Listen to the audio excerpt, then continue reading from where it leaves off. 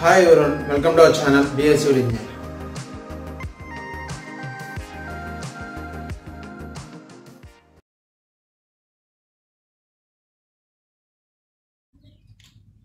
In this video, we are going to discuss about field testing and mainly especially about a standard penetration test. So let us see what is this field test. What is the importance of this field test when compared to laboratory test? So generally we are having, when you are doing tests on the soil sample, we are having two types of tests. Laboratory testing, another one is field test. So the test today we are going to discuss is a field test, penetration test, standard penetration test, which is a field test. That is why we are going to know about importance of the field test first. So field test. So what is this field test? These tests are also known as a in situ test. In situ test means the testing which was done at the site or at the particular location where we want to know the properties. If the tests were performed in that particular exact location and at a required depth, then those tests are called in situ test or field test. So what is the advantage we are having on performing this field test when compared to the laboratory test? If you see, firstly, testing in the natural and undisturbed condition. So the test what we are conducting in the field is completely testing in the natural condition, means the simulation, we are not going to do simulate, we are not going to simulate anything in the field. Exact what was existing there, for that condition we are going to perform the test. The loads or the water content or the groundwater table, whatever it may be, we are not going to modify there. At the exact condition we are going to perform the test. So that is the first advantage. We are going to test in the natural state. Natural state, in which state it is available, in that particular state we are going to perform the test. Second one, undisturbed condition. So if you extract a sample out of the soil, that will be disturbed to minimum extent. So not maybe in 100%, or it may be at least 10% it may be disturbed. Even though it is an undisturbed sample also, it may be minimum of disturbance will be there in the sample. Similarly, the load, stratification effect, the load which was acting on the different layers. For example, if you are taking a soil sample from this location, the load which was acting here because of the superimposed layers, that will not be there when you are testing in the laboratory. So that cannot be required here. We are going to test directly at this location with our apparatus. We are going to test the sample at a required depth. At required depth D, we are going to perform the test. So that is another advantage. In the undisturbed condition, we are going to perform the test, which is a natural condition. Second one, more reliable data. So the data what we are going to get here is more reliable. Why? Because we are getting undisturbed condition. So in the undisturbed condition, if you are going to perform the test, the results also will be more reliable. Next one, more suitable in non-cohesive soils. So when we are collecting sample, in the case of non-cohesive soils for laboratory testing, it is very difficult. Undisturbed samples cannot be, undisturbed samples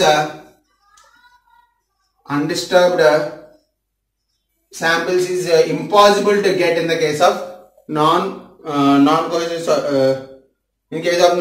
soils. Why? Because the stratification may get modified here when you are extracting the sample.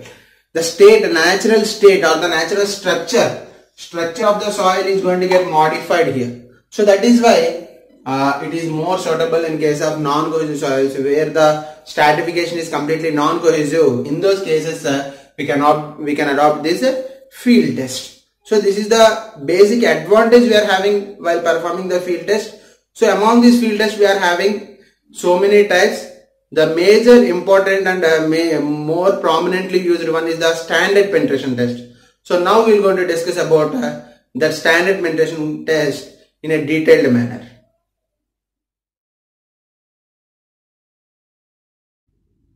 So coming to standard penetration test.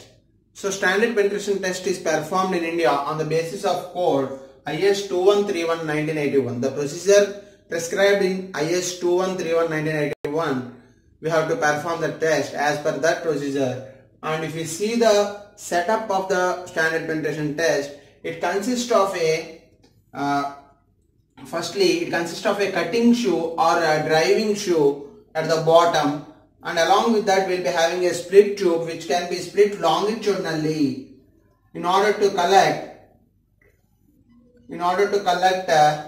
undisturbed samples from the borehole. And it will be this splitting tube or split tube will be connected to the drill rods of required depth, and along with that there will be an anvil. On top of the anvil we will be placing this donut hammer. The hammer what we are going to use here in this test is a donut hammer which is of around 65 kgs. Standard weight of 65 kgs. Donut hammer will be placed, and the lift of this donut hammer should be around 750 mm. It should not be less than this and it should not be more than this. 750 mm is the lift required here while performing the test. And along with that a pulley, tripod pulley assembly in order to lift the donut hammer vertically and effectively, along with a rotating catch head in order to do the work effectively. So this is the basic test setup, and remember guys, this test is performed in the borehole. So at a required depth, at which depth you have to perform? For example, at a depth of 2 meters, after drilling the soil, after drilling a borehole up to a depth of 2 meters, then only we are going to perform the test. Similarly, at a 4 meters depth, after drilling the borehole to a depth of 4 meters, we will be performing the test. Similarly, at a depth of 6 meters, after excavating up to 6 meters, a borehole is excavated, and then we will be performing the test at the base of the borehole. For example, this is the borehole. So at the base of the borehole, we are going to perform the test. So mainly, if you see the procedure, we are going to first of all we are going to drill the borehole, drill a borehole up to a required depth. For example, first when you are starting, we will be going for a 2 meters depth. Up to 2 meters depth, we will be doing a borehole excavation. So after performing the borehole, after drilling the borehole, we have to see that no soil fill is there at the bottom of this borehole. No soil filling should be there. It should be free from falling soil or fall of soil, or free soil. Excavated soil should not be there. It should be completely removed from the bottom of the borehole. Then only we have to perform the test, or else the results will not be reliable. It will be misleading. So that is no fill should be there, no soil fill should be there at the bottom of the borehole, and then we are going to perform that test.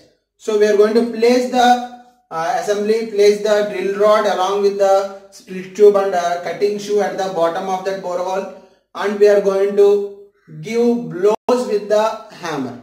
With the donut hammer, we are going to lift the donut hammer to a height of 750 mm, and we are going to release it, so that the impact created by this donut hammer leads to penetration of the cutting shoe and the split tube into the ground. So this way, in this manner, we are going to perform the test up to 450 mm. How much depth of penetration is required means the test is performed up to a depth of 450 mm penetration. So we are going to perform the test completely into the ground until we achieve 450 mm penetration. So meanwhile, when we are doing this, when we are giving the blows with a hammer and achieving this penetration to a 450 mm, we will be recording the number of blows required to achieve this 450 mm penetration. That also will be recorded. So if you see, 450 is divided into 3 parts, 150 mm, second one is another 150 mm, and third one is another 150 mm. So meanwhile, so how much number of blows required here is N1, here is N2, here is N3. So total number of blows required for doing a depth of penetration of 150 mm is N1, Next 150 mm is N2, third 150 mm is N3. So the final N value what we are going to get out of this test is the sum of the last two. Why you are not considering this means this number of blows required here for first 150 mm penetration will be taken as the seating load. Seating load, so that is why it will be considered as a seating load in order to attain perfect contact with the ground surface. So that is why it will not be considered, and so the N value will be the sum of the number of blows required to attain a penetration of last 300 mm. So last 300 mm, for the last 300 mm penetration for this depth, how much number of blows is required? N2 plus N3 will give you the total N value at that particular depth. So similarly, we have done at a 2 meters depth. Similarly, at 4 meters depth also, after excavating the borehole, we will be again repeating the procedure.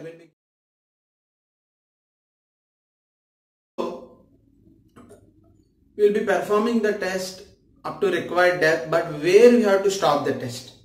So is there any limitation for holding or halting the test? So if we see the conditions, we are having three basic conditions on basis of which we can stop the test at any depth if those conditions are arrived. So first one is if 150 blows are required for 150 mm penetration. So whatever it may be the first 150 mm or second 150 mm or third 150 mm.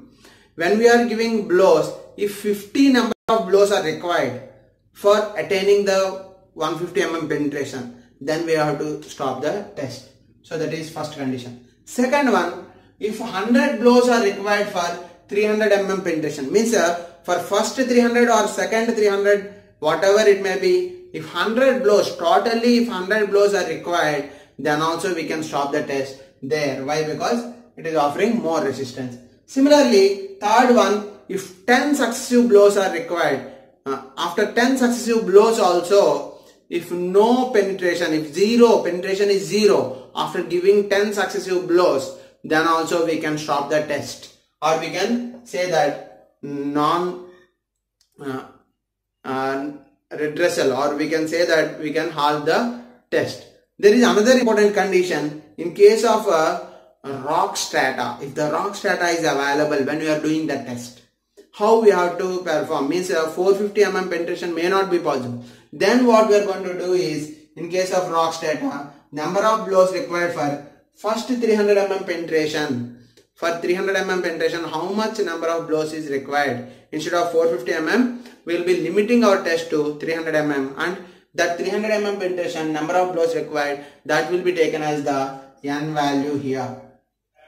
So these are the limitations, or these are the halting conditions when you are performing the test.